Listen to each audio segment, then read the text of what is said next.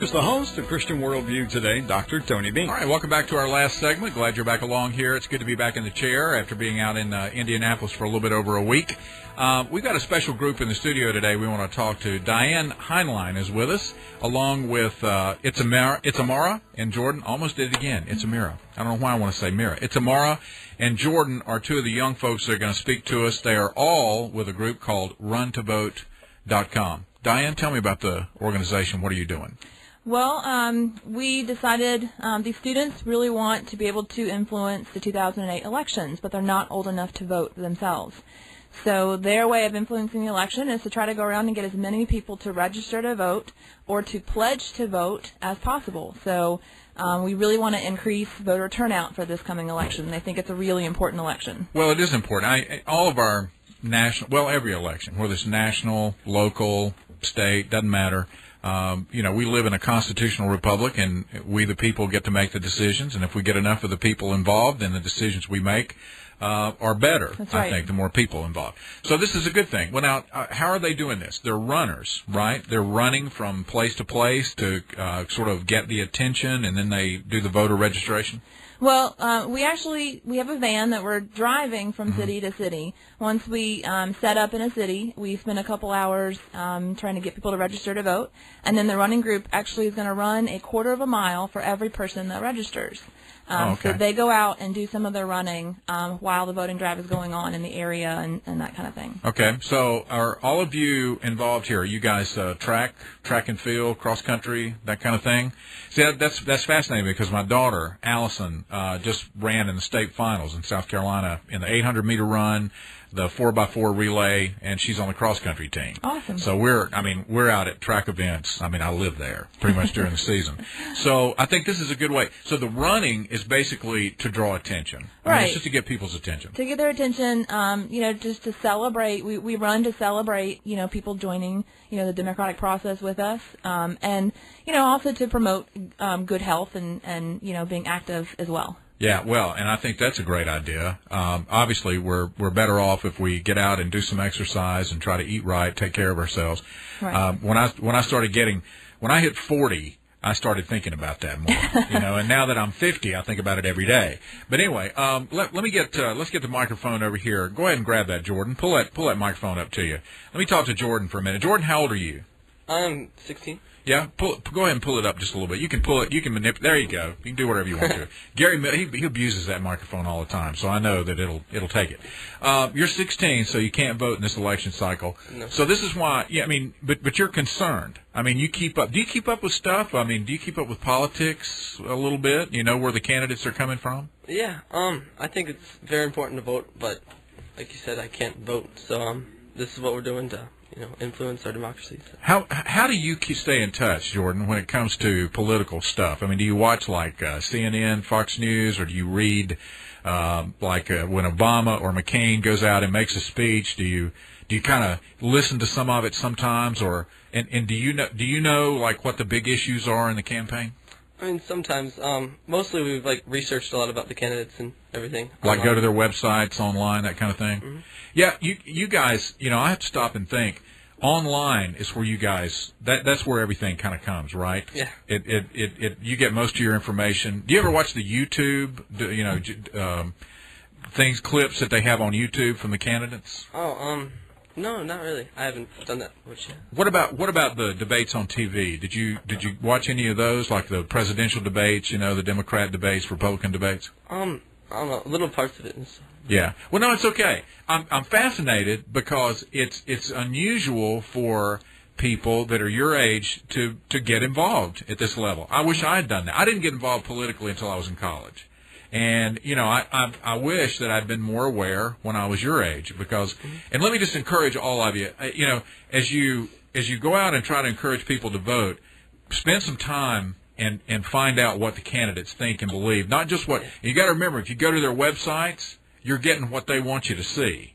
Obviously, there's not going to be a fair and balanced debate on John McCain's website about his policies. You're going to hear the best he's got. Same thing for Barack Obama. So you need to sort of follow the debate, listen to what's being said, and read pretty widely as you try to make your decisions about this. Now, Itamara, let me talk to you for just a minute. Let's swap the microphone over there for her. What about you? Now, have you followed any of the debates or anything? I definitely do, because it's something that's, like, really, really important, and I know that, like, their websites are very biased and stuff, so I watched some of the debates, like, on TV and stuff. That's good. And my parents are, like, they're very concerned because some of the issues apply to them, and it's just, like, something that we really take seriously at our house. Yeah, well, that's good. They're not able to vote because they're not citizens as of now, so that's, like, I don't know, it's something really important for them. And now, how old are you? Are you 16? 15. 15, okay. My daughter I was talking about a while ago, by the way, she's 16, just turned 16. So she's just now kind of beginning to become a little bit more politically aware. Itamara, let me ask you, what do you think, and what are the conversations around your house? Now, you don't have to get real specific, but just tell me some of the things that you're concerned about. I mean, you're out trying to get people registered to vote. Obviously, you think it's important that people participate in the political process. Why is this election so important, and what do you think the big issues are? I mean, the war in Iraq, certainly, because that's been, like, a huge issue. The economy, because my parents are having a lot of, like, financial issues. Just energy in general, because gas has gotten so expensive. Immigration, because some of our families kind of, like, we have, like, issues along those areas, so it's kind of important, too. So just basically everything. Yeah, well, now that's...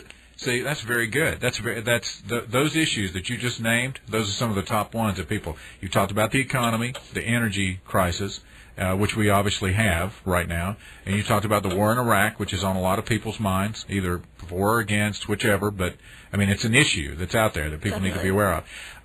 And I think when you talk about immigration... You know, you can speak to this from a standpoint that a lot of people can't, because you're involved in the process of becoming, I suppose, legal citizens. Definitely. Is that right? Yeah. Now, were you born in the United States? No, I wasn't. Okay, so your whole family's kind of dealing with this whole issue of how do we... And, like, also, like, other members of our family who are, like, wanting to, like, come into the country, like, in a legal way. So it's kind of tough. Yeah. Tell me, what country are you from? I was born in Spain. My parents, my dad's Mexican and my mom's Spanish. Okay. Well, I'll tell you, I've had to deal with some of that in my position at North Greenville University, helping people who want to come here legally. And I'll tell you, people don't realize how hard it is for people that want to do the right thing to become citizens. Definitely, because it took my parents plenty of years to, like, be able to, like, get a work visa and, like, come here legally, and it's just kind of tough when other people are just walking in. Yeah, basically. Well, I salute you and your family for being law-abiding citizens and coming and trying to do it the right way. And I believe, I believe the Lord will bless you in that. I believe when people try to make the right decisions that it works out. Well, let me come back for a second to Diane. So, how can What do you want people to do and respond to what you're doing? How can we support this effort in terms of making people aware, making sure they're registered to vote? Well, we certainly want as many people to come out to our voting drives as possible. We have a website as well if you can't make it. The website is www.runtovote.com. Okay. And if you go there, you can see ways that you can donate. We certainly need some financial assistance to get the kids around to all 48 states.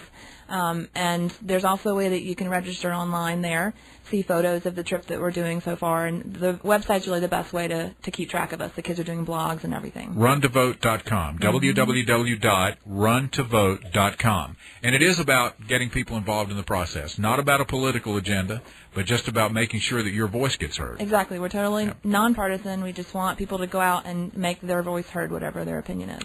Well, thanks, Diane. Guys, I appreciate you coming by, Thank you so running much. by, literally, to be a part of it today. We'll certainly put the website out there and continue to promote you, and I hope you do well and get a whole bunch of people registered to vote, because we need to be involved in the process, that's for sure. Thank you. Have a great day. God bless you. I'll see you in the morning, 7 o'clock.